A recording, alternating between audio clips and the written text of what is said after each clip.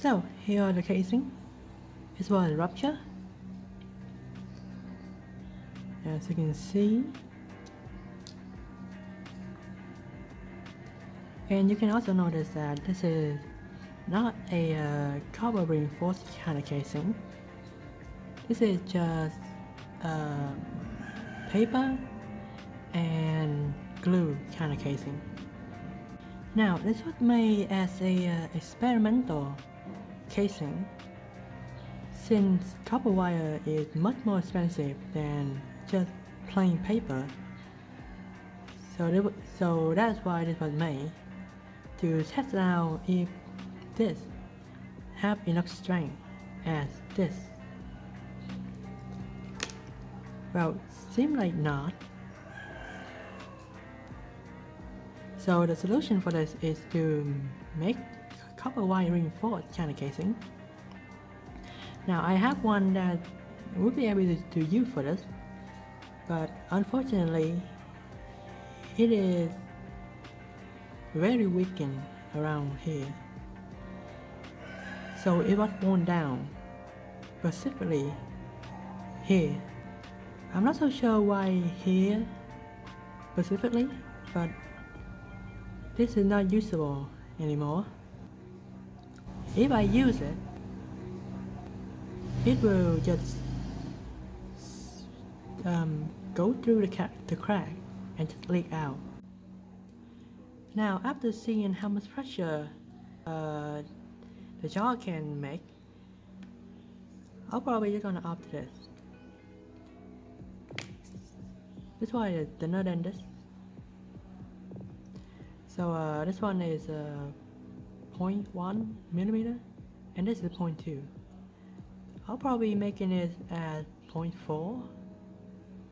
So just to make sure, even if it is overkill,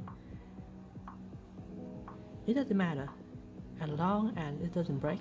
That's good enough.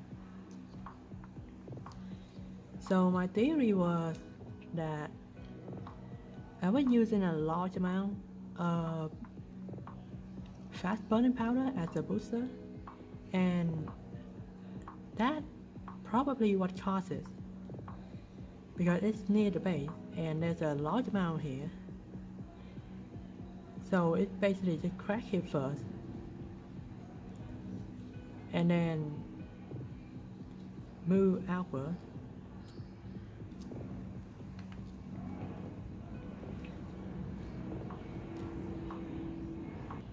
And that's why the base was stuck in the bowl.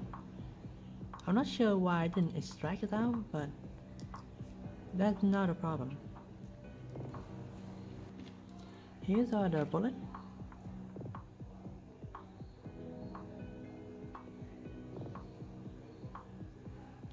The pressure was great enough that the lead core was punched out, and it caused a lot of damage in the suppressor, and that is probably why the suppressor was shifted. Here's the baffle.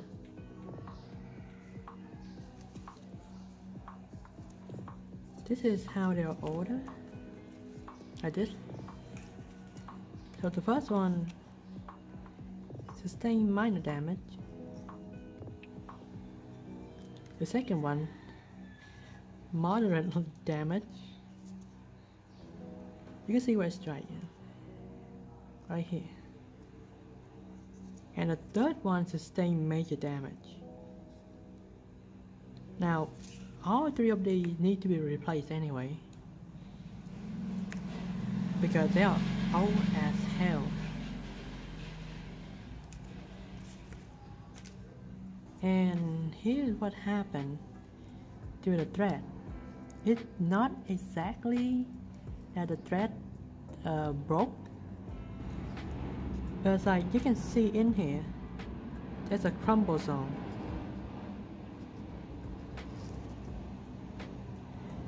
And look around at the thread, they look just fine, like no damage actually happened. So what happened was the surface that the thread was glued on, the paper, was weak. So it got shredded and moved. Hitting it with this paper here, which is what glues in, and it crumbled. Now this is an easy fix. Just screw it on to the barrel again and just tap it until it back into position and just glue back in. This is inside it.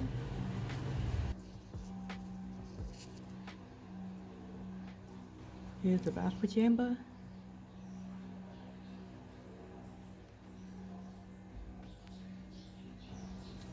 Now, as you can already see on the slow-mo,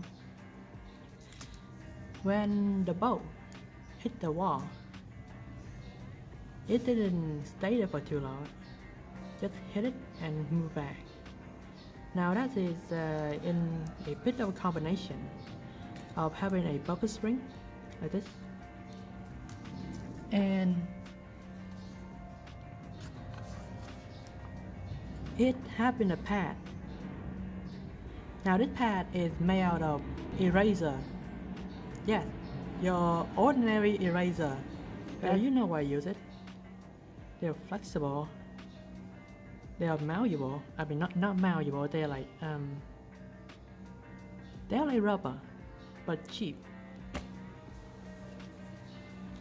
So in combination of those, it was able to just hit it and return right away. Be able to do that is important because if you be able to do that, your fire rate increase. Now it doesn't matter on this situation because there's only one shell, but it's still nice to have it, just to reduce the damage on the frame. Now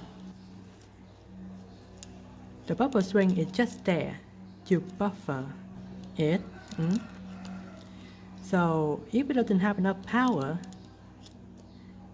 to fully compress the bubble string, it still be able to chamber another round. By just standing there is enough clearance to chamber another round.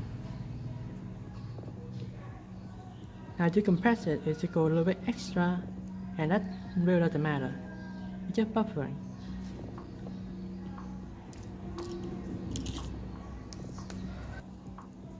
Now you will be seeing the bubble string making a return.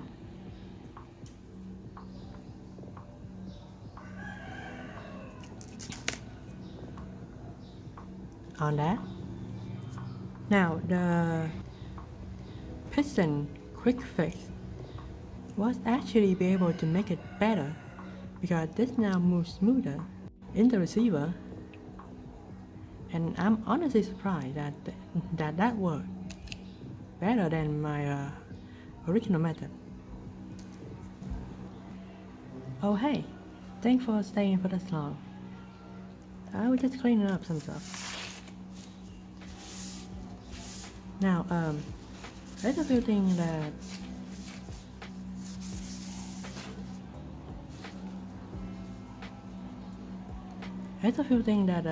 I want to just say. For anyone that stayed for this long, thank you. And I'll let you in a little bit for what next on the future.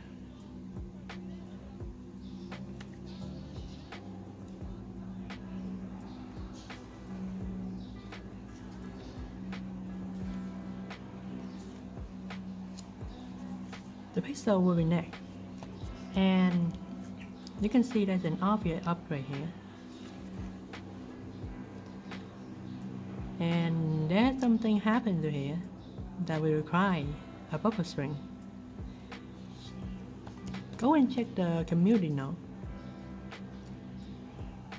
You will see a picture of my workspace, and with it a slide in it, a pizza slide.